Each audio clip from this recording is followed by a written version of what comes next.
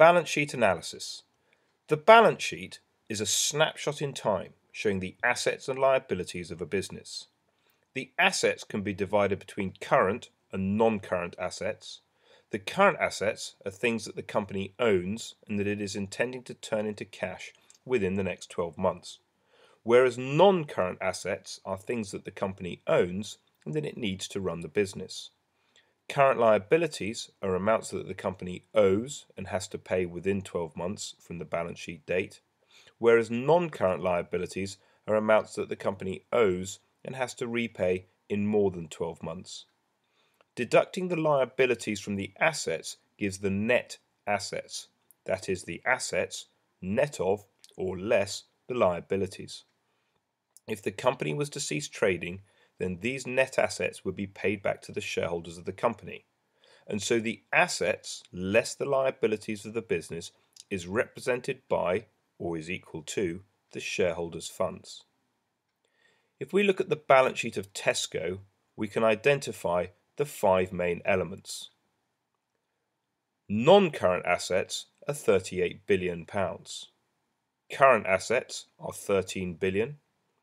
Current liabilities are £19 billion and non-current liabilities are £14 billion. If we deduct the total liabilities of £33 billion from the total assets of £51 billion, we get the net assets of £18 billion, which is equal to the shareholders' funds of £18 billion. Tesco is funded via debt and equity. The debt of £14 billion and the equity of £18 billion together make the total capital employed in Tesco of £32 billion. So how does Tesco use that capital? Tesco has invested £38 billion into the assets that it uses to run the business, primarily buildings out of which to operate. Tesco also has working capital that it needs to run the business on a day-to-day basis, i.e. to meet its obligations as they fall due. Due to its business model, it's able to operate on negative working capital of -6 billion. So investment capital of 38 billion and negative working capital of 6 billion makes total capital employed of 32 billion. So we can see how, by identifying the 5 primary sections of the balance sheet, we can identify how a company is funded and how it uses that funding. Tesco has 32 billion of capital, of which approximately 40% is provided by debt and the rest through equity investment. That capital has been allocated to investment capital, although Tesco by its nature needs a lot of working capital too. Now let's compare Tesco to another company, Amazon. Amazon's balance sheet may be structured a little differently, but if we identify the 5 main sections of the balance sheet, we can see that Amazon has non-current assets of 11 billion, current assets of 21 billion, current liabilities of 19 billion, and non-current liabilities of 5 billion. Net assets, and thus shareholders' funds, are therefore 8 billion. We can now compare Amazon to Tesco. Amazon has 13 billion of capital. Tesco has a lot of investment capital and quite a lot of working capital, whereas Amazon has comparably less investment capital and more working capital.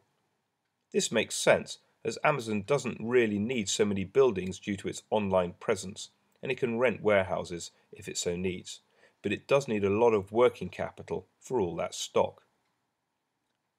Tesco is funded approximately 40% through debt and 60% through equity, making the 32 billion of capital employed. Amazon only has 13 billion of capital employed, made up of 5 billion from debt and 8 billion from equity. So while the debt to equity mix is the same as Tesco, about 40% debt and 60% equity, the total amount of capital employed is considerably smaller.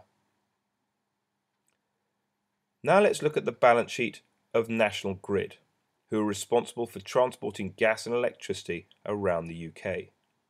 Once again, By breaking the balance sheet down into the 5 main elements, we can identify that the national grid has 30 billion of non-current assets, current assets of 7 billion, current liabilities also of 7 billion, and non-current liabilities of 25 billion, leaving net assets of 5 billion, which is the equity or shareholders' funds.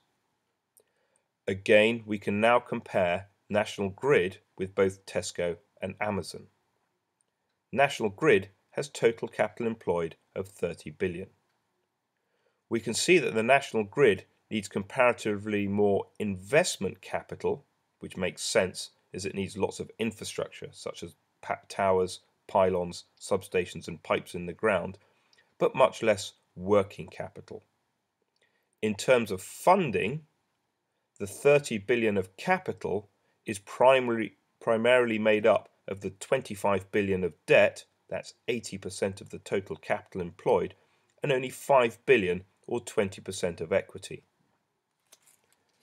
Now let's look at another company, Norland Managed Services. This is a UK company who provide managed building services, i.e. they look after the running of office blocks, employing security staff, receptionists, cleaners, and maintaining the fabric of the building. Norland has non-current assets of 6 million, current assets of 120 million, current liabilities of 88 million, and non-current liabilities of 15 million, leaving net assets of 23 million, again which is equal to the shareholders' funds of 23 million. Again, we can now compare Norland to Tesco, Amazon and the National Grid. Norland, as a service provider, needs very little infrastructure. They can hire their offices that they work from, and most of their employees are based at their clients' premises. They do, however, need much more working capital, essentially to manage the day-to-day cash flow. Looking at the funding of the business, the total capital of 38 million is provided by some 40% of debt and the rest as equity. We can now consider the consequences of these business models when we consider lending criteria. Companies with high non-current assets will have assets on which the loan can be secured. For companies with high amounts of working capital, cash flow will become a key consideration as they may not have the infrastructure on which to secure the loan. And so, by identifying the 5 primary sections of the balance sheet, we can identify the key lending considerations for a business. And that is how to analyse the balance sheet.